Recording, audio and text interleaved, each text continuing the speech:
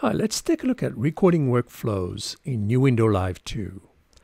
Now you can engage all tracks by using the global arm all tracks on top here. And as you can see, you automatically get the input signal. So you can see if you have a clipping input or a weak signal coming in.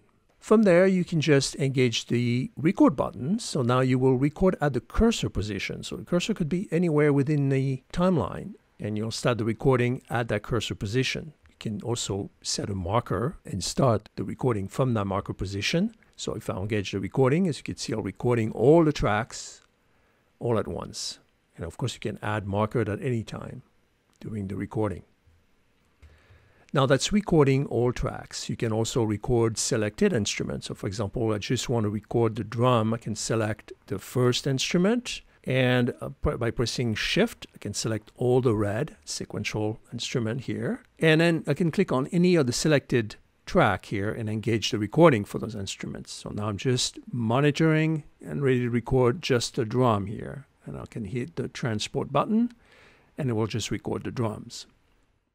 I can also select a sequential instrument. For example, I just want to record the kick and the bass. I can press and hold Command on the Mac, Control on the Windows machine, and select the bass. I can click on Record. It will engage the recording on the selected tracks, and I can just engage the transport, and it will just record the kick and the bass. Now we can also use the Meter View section to record. So if I click on the Meter View tab, I can arm all tracks, and I can start the recording. I can also add markers during the recording and name the marker as we go. So I can actually click on description, for example, and set a description, song number 1. Add another marker, song number 2, etc. I can also change the metadata as we go, or even change the recording folder if I'm start running out of room. So let's stop the recording. Just hit the space bar. Tracks are all armed, so I still see my metering. So I'm going to disengage that. Another way to record quickly is to hit the record button simply here on the record panel. And it will arm all tracks, as you can see quickly, and start the recording. So if we go back to track view, you can see all my tracks are armed and it's starting the recording. Let's go back to meter view and hit the space bar to stop the recording. I can also hit the easy record. I will do 3 things for you. It will arm the tracks, it will start the recording, and it will also lock the transports. So nobody can hit the space bar and stop it. So if I hit easy record, 3 things happened. It arm all tracks, we can see on the track view tab, start the recording, and also lock my transport. So even if I hit the space bar, try to stop it, it will not stop it. I need to unlock it. So if I click on the lock here, as you can see, it released the transport functions, and now I can stop the recording. Finally, we can click on the track view and use the record panel, the little floating panels, which give you essentially all the features that the meter view record panel has on the left, but it's floating window, so you can move it around.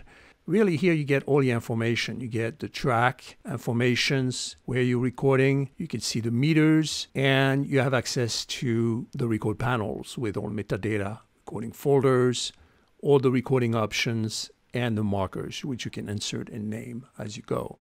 Now let's quickly review what we looked at in this video.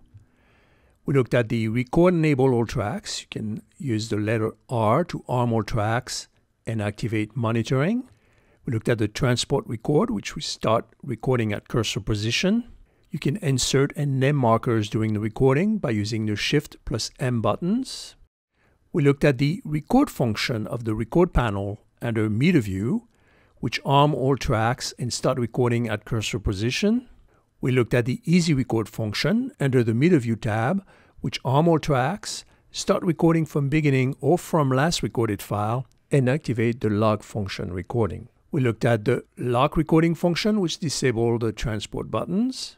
We looked at the metadata section, which can be updated as you go. We can change the name of the artist, engineer, director, etc. We looked at the add, remove, and name marker sections on the meter view tab. We also looked at the record panel, which is a floating record panel. You can move anywhere within the screen. which has the same exact functions at the record panel under the Media View tab, where you can update the record folder, metadata, as well as markers.